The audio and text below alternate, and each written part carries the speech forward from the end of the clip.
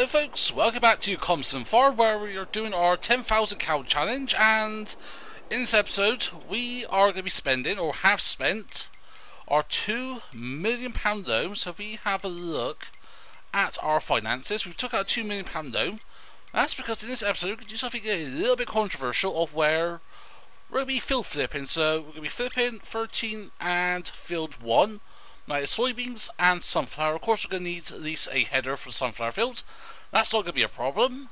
And then from there, we're going to move on into November, where we'll be flipping cotton, our other soybean field, and not sure if that one's ready yet. I don't think it is. No 8, along with the other cotton field and the potato field. But yeah, potatoes are going to be a little bit behind. Actually, no, we've missed the window for those potatoes, so yeah, whoever planted them late, and that I thought it was going to be ready in that, so forget about potatoes. So yeah, soybean, cotton, and sunflower. So, but yeah, don't worry, I will be leasing a drill once more. I know we leased it in last episode to obviously do all the grass fields and that, as you can see over here and that, so in November we're going to get a cut from that, but that's going to be in the next episode, because I got some ideas for that. But for now, let's harvest these soybeans. And already we've missed a little bit. Overall should head to door 2. Because yeah, then I think we should have enough grain capacity in that. Actually, we're already at 5%, and so yeah, actually no, we're going to be able to do a head in that without having to empty this, but that's why we're doing it in the proper way of doing it clockwise. So then all we have to do is just move the combine back, get the trailer in and unload. But yeah, first of all, let's see how far we can get before we have to empty the combine. So right, to be fair, we did get actually quite far further than I expected, so I'll say I was about 3/4 of a headland done. So but I think we're still going to need to do about 2 headlands in that, because yeah, just give the combine extra space to turn around in that. So yeah, we're literally just on the edge of the trailer there, so I'm going to leave that over there.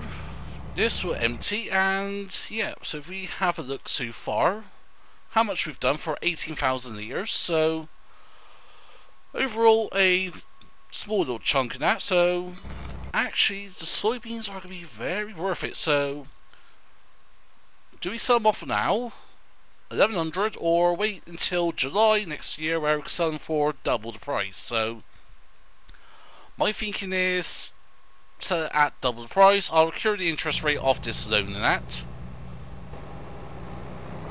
of which, to be honest, we should be fine anyways. Like, I think once we're done with the field flipping, I may keep some fields in that, like thinking 13 and 30, since they're closest that to our basis of operations now on the farm and that. So, but yeah, I think if we do that, and yeah, any interest payment we get is fine, because yeah, remember, in last episode we started selling the methane, we sold 20,000 litres, and we got 83 grand from that. So yeah, just over 4,000 litres for methane, and we have a look at the prices once more. So go down here, methane.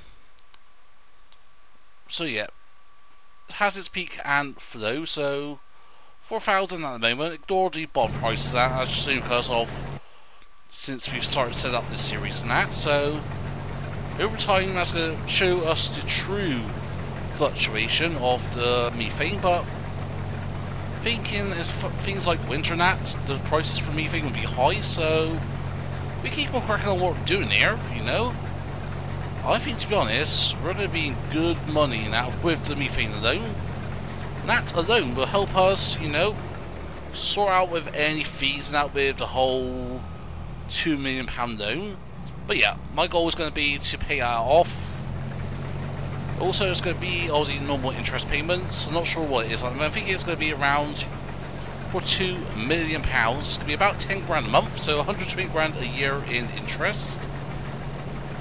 That is not even on top of paying it off, so yeah, it's going to be pretty expensive, but at the end of the day, it's all worth it for the farm. So let's crack on with this, and we'll see how much soybeans we get by the time we're done with this.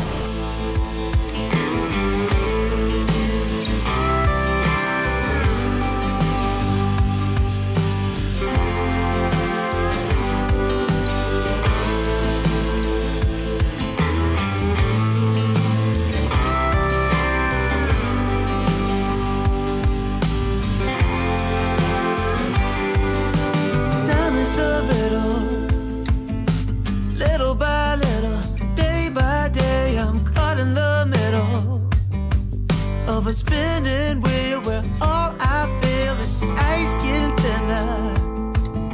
Step by step, day by day, I'm fighting a winner. Pushed around, I'm nowhere bound, no solid ground. How can I get it back? How can I be strong? And all I do comes out low. I wanna be a saint, but I ain't. I'm far from.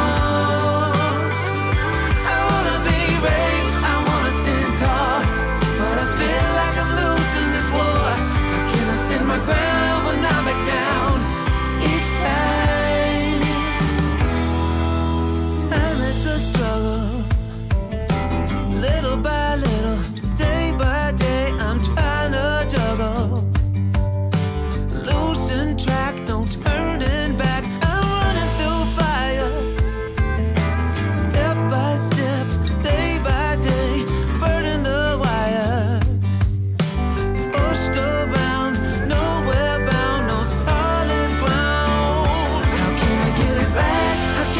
Strong, and all I do comes out wrong.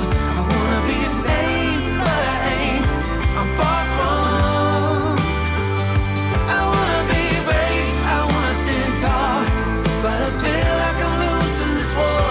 How can I stand my ground when I back down each time? As the days go by, I keep wondering why the struggle never ends. In the fight, I'm never right. I can never win, never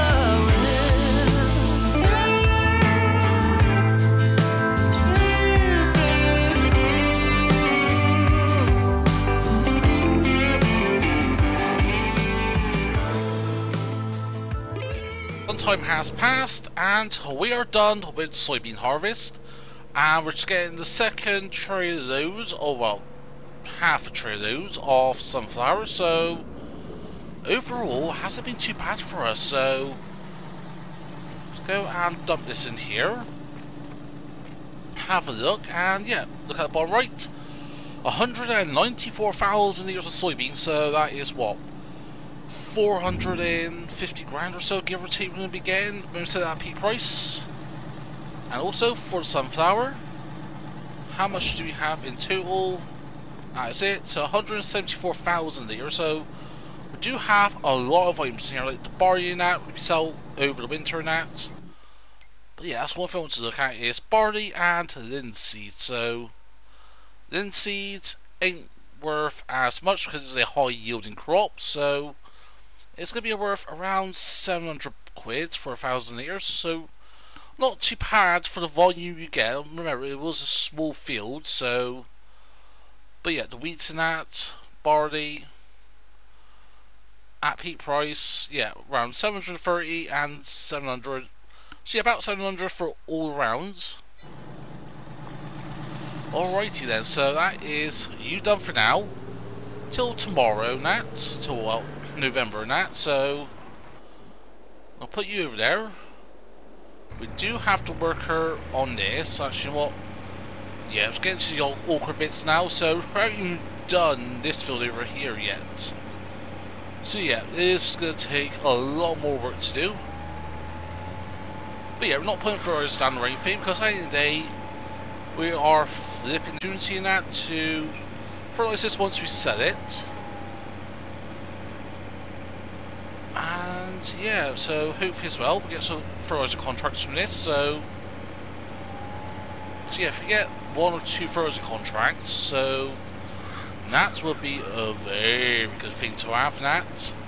Again, more money coming in for us now, because yeah, we still need to figure out a way to pay off this £2 million loan. But yeah, I may keep some of these fields in that, I'm not sure on that. Or do we just pay off the loan? Once we've done the field flipping, to be honest, I'm thinking of keeping at least 1 or 2 fields in that, because yeah, we can do with the field space in that, especially I'm not sure how much hay that we're going to get from our 1, 2, 3, 4, 5, 6, 7 fields. But yeah, we could do with another couple of fields in that, just because of having it used for cropping that, because we do need wheat or barley or oats in to get straw out for the cows and that, because yeah, we're still going to need straw and that. And that's what I want to do is buy stuff. And I know for our cows and that, our adult cows, yeah, they're running out of hay, so we're going to need some TMR, so I'll buy a lorry load of TMR and that, so we'll sure just get a bunch stack, a couple of lorry loads. It depends on how much we get in that. Because yeah, if you get the one that is £1,000 for 5,000 litres, that is just over 20 grand for a full got left in that. Because yes, to be honest, besides from the leasing costs and that and the loans and that, we should be pretty fine, I think, so. But yeah, also we do have our things like our methane that sell, so we get profit from that. Also, I have noticed we do have a great demand for our digestate, so we've got about 15,000 litres at the moment. Yeah, at the moment that is 1,500. Not too bad, not too shabby in that, so that at the Slurry yard and that, so overall everything's looking good. So what I'm going to do is finish off this, get the rest of these fields seeded, and then I'll see you when we do the cotton in November. So here we are a little bit later on, and we've done the drilling, so now we're going to be on to the cotton harvesting. So we've got 20 and 30 to do, so I've got the old trusty Colossus cotton harvester here, so let's go and harvest this cotton. So should get a couple of bells out of it, hopefully in that, so we start doing clockwise now. But yeah, the reason why we're doing this now is just getting a bit extra money in. At the moment, yes, we're on 32 grand, that is because we did have to take out a slight extension on our loan, only 100 grand in that, but trust me, it's going to be worth it in the end, because, for example, at the moment we've got methane ready to go, we've got a full tanker, so that is 60,000 litres. How much was it? 65. Yeah, 67,000 litres, so that on its own is worth, what, 270 grand or so, 280 grand. So yeah, we're going to be fine for money in that. But at the moment, a lot of this I just want to hold off in that. And yeah, things like grass and that we need to cut out at some point this month. Thankfully we're in a 3-day month, so overall it's not going to be too bad for us. But at the end of the day, again, it's going to be interesting to see how much we can get for this, so let me crack on with this, and I'll see you folks afterwards once we're done here. And there we go, sometime later. We're in the debt again, but don't worry, that my situation will be sorted. That's because as we're getting our cotton bells stuck on the trees, yeah, so I think we had about 20 or 21 cotton bells. And what we can do with them is not sell them, instead we're going to be processing them into to make some clothes. So rather than making fabric and then clothes and that, we've got a army of Grannies, and first I can tell by the thumbnail, yeah, we've got Grannies knitwear on the way in that, so we've got about 5 of them cracking on already. 5 grand to purchase in that, and yeah, decent throughput in that, about, I think it's about 5,000 litres or so a month, so we're going to have a lot of clothes to come for the foreseeable future. But so yeah, we've got 9 bells on here already. Everything else has been already transferred over. So we're struggling to get through the trees here. Yeah, these bells are not light. Ooh. There we go. We are free from the trees. So yeah, we've got our drill over there. That's going to be ready to go. I'll do that in between episodes because I need to start getting these videos out now because it has been a while now. So, but anywho, so yeah, we've got an army of Grannies that we're cracking on. So, we're going into our production tab. So yeah, we get clothes from wool, cotton, or fabric. So, yeah, overall, a lot of these are already filled up to a certain capacity. And what I'm going to do is, as we go along, whoever needs them will be going in.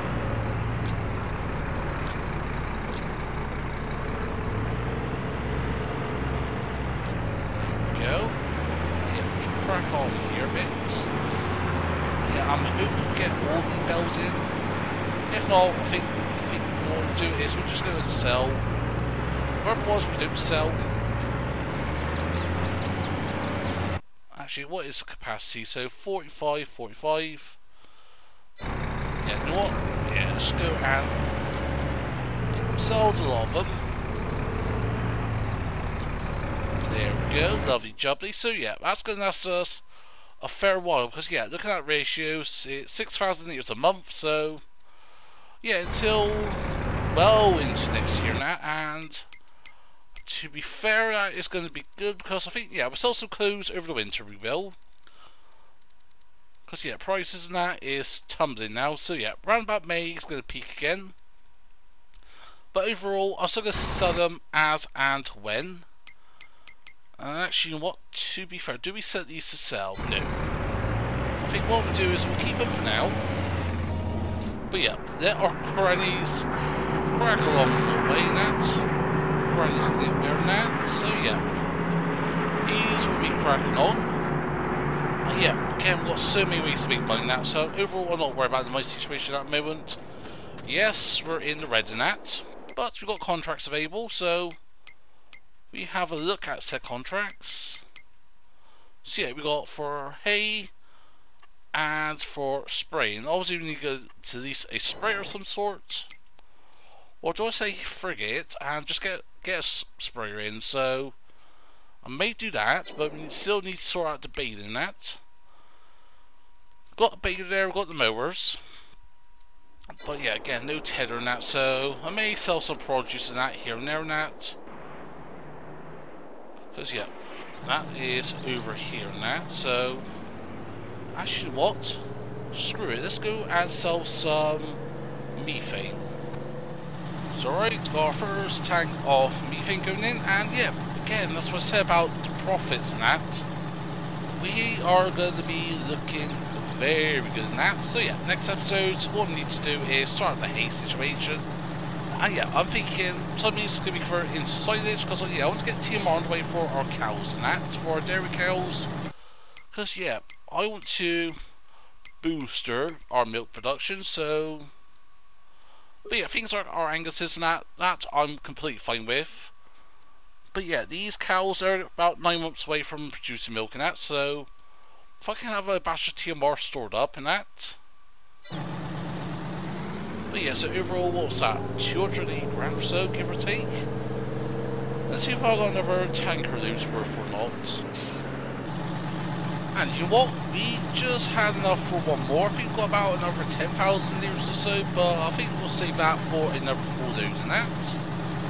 And yeah, that's going to be what? Another 280 grand or so, just in the methane alone. That is from like these productions over here and that, so that's from our silage making in that.